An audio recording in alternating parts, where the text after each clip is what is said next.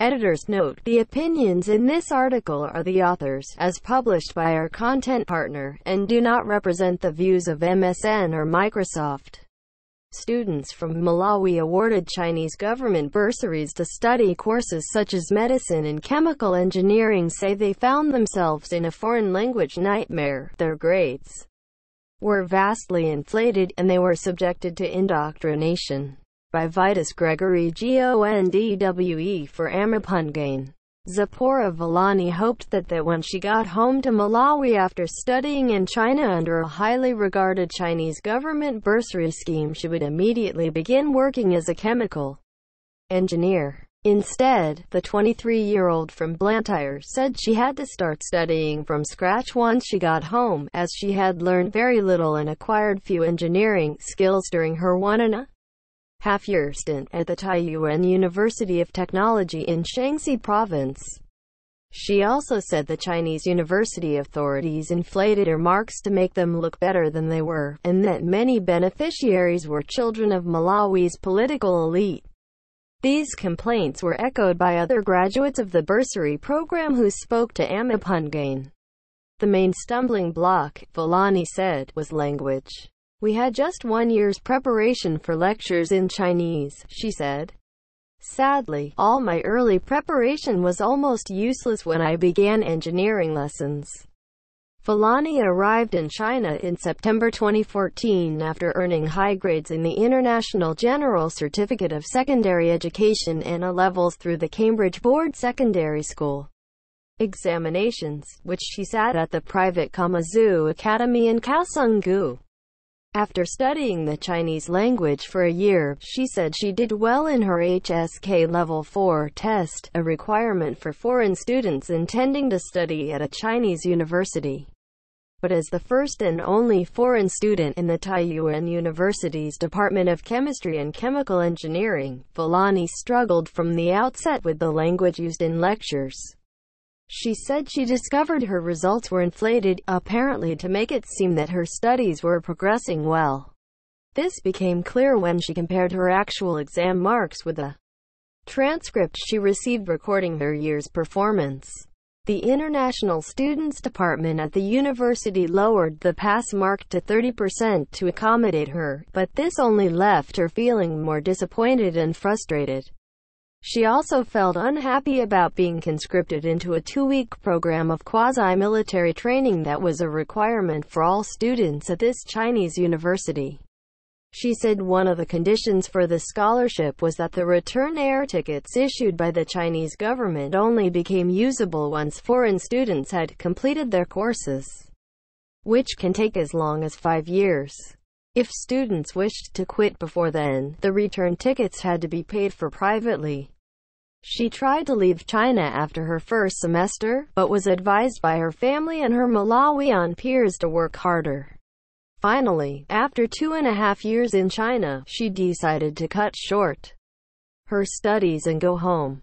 In her final letter of withdrawal that she wrote to the Malawian Embassy and the China Scholarship Council on 5 June 2017, she said that to become a good engineer for her country, she needed to know what she was learning. Therefore, I would like to withdraw and seek tertiary education elsewhere, she wrote. When she told them she wanted to leave, she says university officials offered to fund her to recruit more students from Malawi and to help her start a business exporting Chinese goods to Malawi as an inducement to stay on. She suspected this was because the university did not want to forfeit the subsidy paid by the government for foreign students. I declined because I was not going to be bribed at the expense of my future. Having decided to go home, she had to find resources to fund her return air ticket. Back in Malawi after 2.5 years in China, she started studying chemical engineering from scratch. She is now a second-year student at the Malawi University of Science and Technology. Another student who ditched her bursary and started afresh in Malawi called it a day after studying medicine for 2 years in China. Josephine, not her real name, was the beneficiary of an arrangement between the Chinese government and Malawi's privately owned Zodiac broadcasting station, ZBS, under which high-performing Female students were sent to study in China under a program called the ZBS Best Girl Awards. She said she was selected under this initiative in 2014 after attaining the highest possible score in the 2013 Malawi School Certificate of Examination. Josephine, at that time only 17, said that winning a scholarship to do her tertiary education in China and leaving for the Far East in September 2014 felt like a dream come true. I was so excited I was going to study abroad. Everything to do with my studies in China was well arranged with the help of the ZBS parents and the Chinese embassy, she said. I believed China would bring the best out of me. On arriving in China, she was warmly welcomed by officials at the Malawian embassy in Beijing and moved to Shandong University, where she was scheduled to study the Chinese language for a year. She sat the language proficiency exam in her second semester and said she performed well. But she discovered that this preparation was woefully inadequate when the China Scholarship Council moved her to the medical school at GMUZ Medical University to begin her studies. She said she would never forget her first day in class. I literally got nothing out of what was being taught, she recalls. I just couldn't understand the lecturer. She had heard from other Malawian students how hard classes were to follow in Chinese, but thought they were exaggerating. I thought they were lazy and not as smart as me, she recalls. Ruefully, the deeper she got into her studies, she said, the more confused and frustrated she became. She began to realize that her 1 year of language study was designed for basic communication, not for following advanced scientific instruction. She said that, together with students from earlier cohorts, she wrote letters to ZBS and the Chinese Scholarship Council in Beijing recounting her experience and asking if she could be transferred to an English medium university, but was merely told to give up the scholarship. She resorted to learning by watching YouTube videos and tried to source English translations of the Chinese textbooks they were using, to no avail. After 2 years, she returned to Malawi where, like Fulani, she restarted her medical studies from scratch. Now 22, she is in her third year at the University of Malawi's College of Medicine. Josephine said that graduates of the bursary scheme are not trusted to begin working as doctors in Malawi until they undergo a further year's orientation. Wezi Kamanga says she wrote to ZBS complaining about her unpleasant experience in China after traveling to the country in early September 2011 as one of the second batch of ZBS Best Girl Award students. Kamanga stuck it out and graduated after a year of studying Chinese at Shandong and 5 years studying medicine at Southeast University in Nanjing City. But she said she had faced enormous difficulties, particularly with writing in Chinese characters. She claimed foreign students did not have the necessary orientation and suffered from lack of information and the lecturer's preference for Chinese students.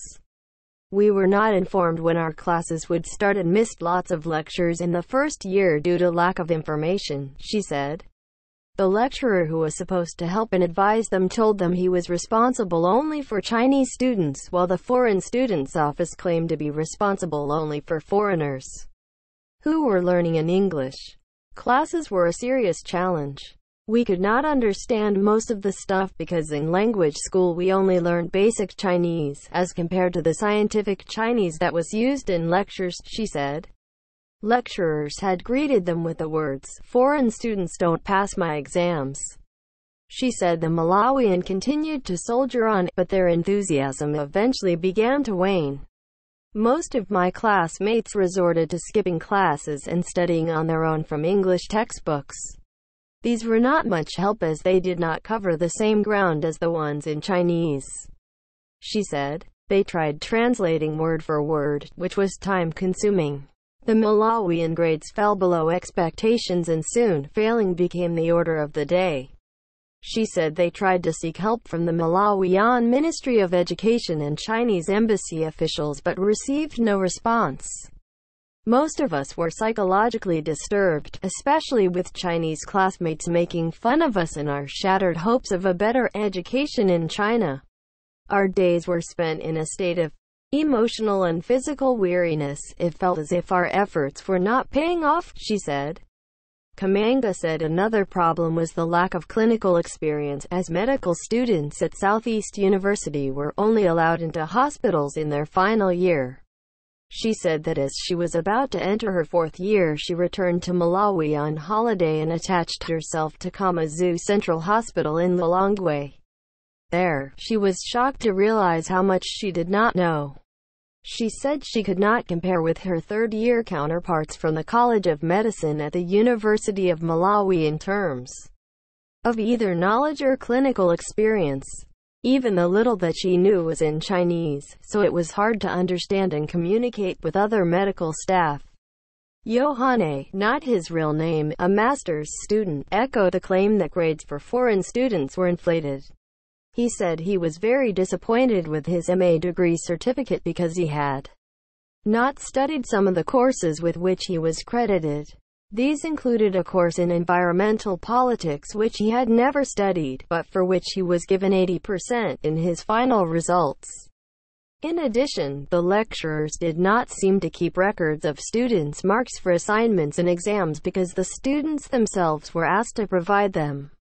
I was self-reporting my own grades to a gentleman who was recording my grades on the transcript, and I could easily have lied, he said. Fortunately, my results weren't bad. The system is so confused and unprofessional. On one occasion, after Yohane delayed submitting an assignment, the system reflected an 80% mark even before the lecturer received it. He said he found this frustrating because he had put his heart and soul into the work and expected to be genuinely rewarded. As a master's student, Yohane said most of his courses were offered in English. However, fellow Malawian taking undergraduate courses in Chinese complained that they understood only 10% of what they were being taught. You have to be a super genius to learn a foreign language within a year and then use it as a language of communication in medicine, he said. He recalled that everyone in his class passed their courses, including colleagues from Kazakhstan, Korea and Thailand who understood no English. It was funny how they managed to do their assignments, he laughed. He said that for one gender studies assignment, a non-English speaker simply downloaded a biography of German Chancellor Angela Merkel from the internet and got 90% for it. As an undergraduate at the University of Malawi, where he had studied before going to China, his average grade was 60%, while his minimum exam result for his master's was 85%. The school was so concerned with making us pass that they ignored our failures. They ignored our real capacities and just rubber-stamped a grade for us, he said. Yohane also alleged there were efforts to indoctrinate foreign students in Chinese political philosophy, which included attempts by academics in the school to portray China as saintly. When students disputed claims that the country was a democracy, the lecturers would fume, he said. There was no academic freedom in the classes. You couldn't speak or write about many things. You had to go for neutral subjects because you didn't want to offend anyone. None of 7 scholarship beneficiaries we spoke to were chosen by the Foreign Affairs Department. They and 3 journalists who have visited China told amaBhungane that many bursary students are connected to high-ranking members of Malawi's ruling Democratic Progressive Party (DPP) or the government. They said this reflects the 3-pronged system of recruitment for Chinese bursaries, one in which the Foreign Affairs Ministry handpicks candidates, a second in which China reaches agreements with the Malawian government and private institutions, and a third in which candidates are invited in the media to apply to the Chinese embassy online. The ministry appeared to favor politically connected candidates, they said. They also alleged that the students chosen by the Malawian government required less stringent entrance qualifications. One student said he was in a group of about 18 students, of whom about 8 were related to officials in government and the DPP. A senior journalist in Malawi said when they visited Chinese universities in 2010 they noticed that many Malawian scholars were the children or relatives of ruling party politicians, principal secretaries or other senior government officials. Asked for details of the bursary program, Chinese embassy spokesperson Cui Jianfeng said that since the program was initiated in about 2013, more than 900 Malawian students had studied in China. Feng said the embassy has no follow-up mechanism to assess how graduates fare when they are back in Malawi. When amaBhungane raised students' criticisms of the program, including allegations that language was a major barrier, results are inflated, lecturers are biased against foreigners, and the children of senior Malawian politicians and officials are favored for scholarships, he declined to comment. I and other officials from the embassy cannot respond to your questions because we are very busy, he said. There are few staff members at the embassy, so everyone is busy all the time, he said. At least 4 other attempts to obtain comment from the embassy were unsuccessful. amaBhungane also spoke to a representative of the China Scholarship Council in Malawi who identified herself only as Cecilia. She confirmed that she had received questions via WhatsApp, but was not willing to answer these or telephonic questions. Attempts to solicit comment from the Chinese Ministry of Education in China, based in Damakeng Hutong, Xicheng District, Beijing, were also unsuccessful. The person taking the phone call answered in Chinese and did not appear to speak English. Although the ZBS Best Girl program still operates, it no longer sends students to China. Former bursary recipients said that after amaBhungane put questions to it about the scholarship program, ZBS called an impromptu get-together with all students whose study it had facilitated in China, attended by China's ambassador to Malawi, Lu Huyang, and the Education Ministry's principal secretary, Justin Saidi. They said that at the meeting, ZBS Managing Director Gospel Kazako made no reference to amaBhungane's questions but criticized the way Chinese scholarships are awarded in Malawi as dubious and imprudent. He allegedly called on the Chinese and Malawian authorities to do better. The ambassador allegedly responded by insisting there was transparency in the award of scholarships. Approached for comment, Kazako referred amaBhungane to the coordinator of the Best Girl Award, Owen Lupeska. Lupeska said those selected to pursue studies in China knew what was in store for them, and that girls were told as soon as they agreed to go that they would first have to learn the Chinese language. He said that when some Malawian girls wrote petitions complaining about the language barrier, the ZBS, the Education Ministry, and student representatives met officials of the Chinese embassy, who told them it was the policy to teach undergraduates in Chinese. ZBS had to ask parents or guardians to sign forms that they agreed to have their wards take up scholarships, he said. He said the broadcaster did not discontinue the program, but that the Chinese bailed out after 2014 when, at an award ceremony at which she had been asked to officiate, former Malawian President Joyce Banda announced that she would find scholarships in the U.S. for the 3 best runners-up. This did not go down well with the Chinese embassy. So the following year, 2015, we heard nothing from them about any scholarships, he said. Malawi's ambassador to China, Charles Namandwe, also refused to comment, referring questions to the Foreign Affairs Ministry, who will ably respond to you. The Foreign Ministry spokesperson, Rejoice Shumba, said the ministry was not aware of the predicament of students studying in China. We will be interested in getting to the root of these issues if they are true, she said. Such information will help us conduct thorough investigations and come up with durable solutions for the betterment of our country. She requested evidence, including the names of universities where Malawian students went through their alleged ordeal. Shumba conceded that relatives of those in government were among those who had benefited from the bursary program. Government always ensures that ministries, departments, and state agencies provide qualified candidates that participate in these programs, she said. However, other candidates could apply directly to adverts placed in the media, over which the government had no control.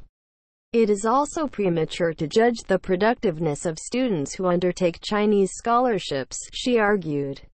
She said the government regularly received compliments from former bursary students who had done well in their careers, and that ministry was in constant consultation with the Chinese government to discuss any challenges.